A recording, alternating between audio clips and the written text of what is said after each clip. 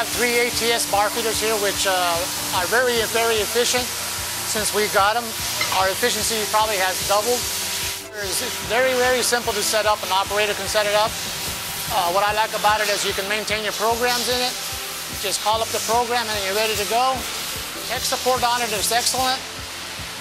When a technician needs to be called out, he might even come out that same hour, that same day. Never even have to wait more than 1 day at all. During setup, it's self-explanatory. Any mistakes that you make during programming it, it'll actually tell you where to go back to and what you did wrong. Also, another great feature on this ATS bar feeder is how fast you can change liners. The slider, you just kick it off, slide it over, take your old liner out, put your new liner in, and you're ready to rock and roll. Okay, when we switch jobs, so we save specific files, folders on the bar feeder. It's easy just to load the file in there. We have it, so and just put it in and that's it. The ATS bar feeder, obviously we bought it for, again, a specific application which helps tremendously with running unattended and cycle time.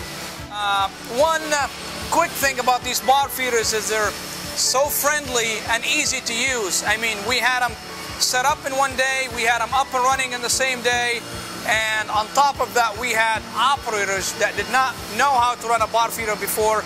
They were trained in few hours how to run them. With a 4 feet or the 6 feet bar feeder, you don't use a lot of rems. Versus the 12-foot bar feeders, you lose at least a foot off of each bar, which you can't use. You don't have to start with the precision ground material. Versus the 12-foot, you have to start with the precision ground. They take half the floor space. They take just a minimal floor space. In today's economy, cycle time matters, and it matters by a second. And we cannot afford any downtime.